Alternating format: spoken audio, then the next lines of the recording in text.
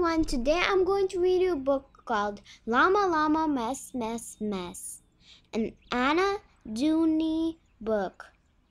Llama Llama is in his room. Cars and trucks go honk and zoom, racing under sheets and chairs. Mama Llama calls upstairs. Time to pick up all your toys. Why is Mama making noise? Mama says it's cleaning day. Llama only wants to play. Mama says to make the bed. Llama Llama shakes his head.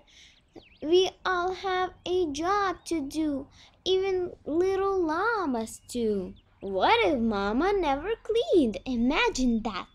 What would that mean? If Mama didn't dust or mop, she'd toss the rags and off she'd hop. She'd take the cloths and clean to wear and throw them up into the air. No doing laundry anymore.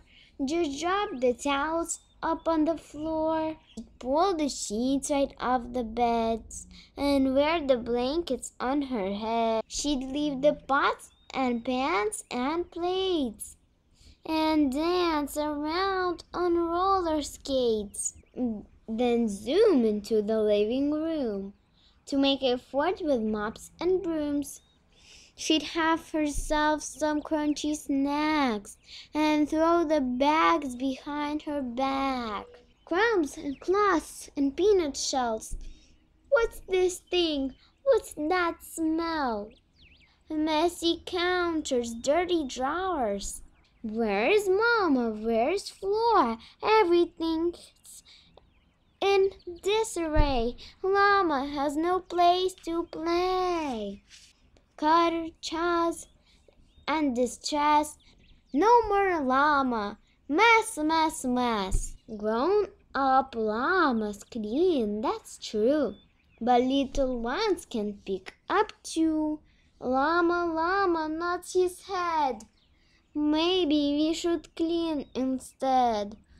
Llama Llama picks up blocks, puts them all into his box. Books go back up on the shelf. Llama puts them there himself. Are the things beneath the bed? Check and see. Lift up the spread. Look what Llama Llama got. Each thing has its special spot. Llama pulls the sheets up tight. Mama tucks the quilt just right. Lots of space to play with Mama. Guess who's proud of Llama Llama? The end. Thank you for watching and listening to this video. Don't forget to subscribe to my channel, put your thumbs up, and bye! The book was read aloud by Olivia.